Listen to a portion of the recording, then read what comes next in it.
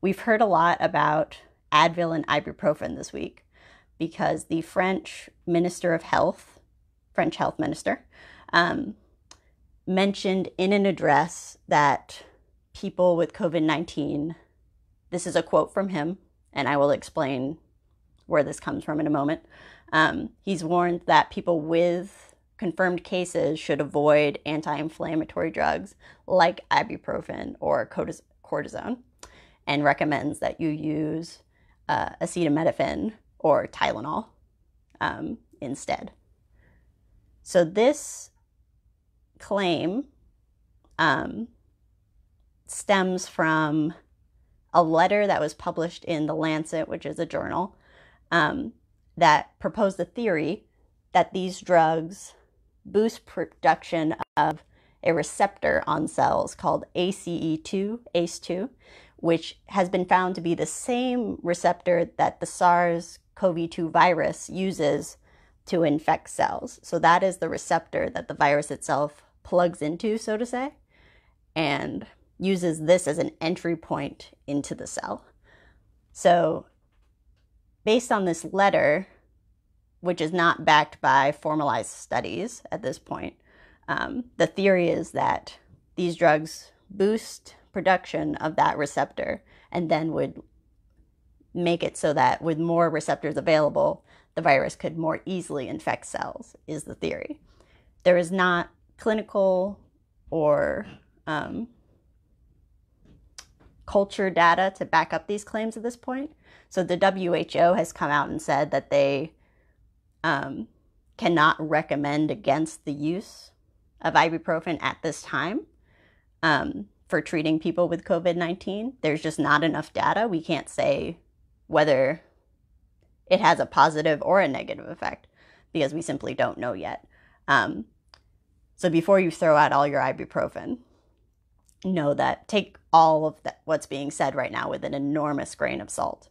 There is, of course, with mild disease, if it induces a fever, if you have a low fever, that's a sign of the immune system,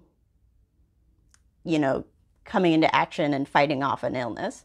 So when you have a low fever, generally it's recommended that you not pound anti-fever medication anyway, because that's a sign of the body fighting off the illness. Now, if you have a severe pneumonia, using anti-fever medication is pretty common within healthcare settings because you don't want that fever to run out of control, because at that point, it is no longer helpful to you. So there are different purposes, appropriate uses of anti-fever medication. And clinically, doctors prefer ibuprofen or Tylenol or, their equivalent formulations kind of on a case-by-case basis. So medical professionals know what they're doing on this front. And there simply isn't evidence connecting fever reducers to more severe cases of COVID-19 at this point.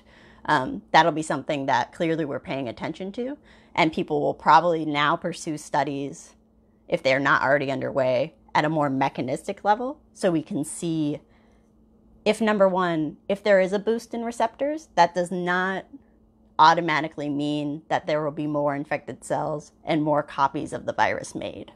So we don't know that for sure yet, and we also don't know if the sheer number of viral copies present in the body is directly correlated to severe disease. So clearly, if the virus is replicating in the body, that's a sign that you're infected actively. But it depends on where those viral loads are concentrated. And this is information we're now gathering now that we have more people with the virus that we can study actively. So this claim by the French health minister has raised a lot of questions that are currently under investigation. So don't panic about ibuprofen is my main takeaway from the story.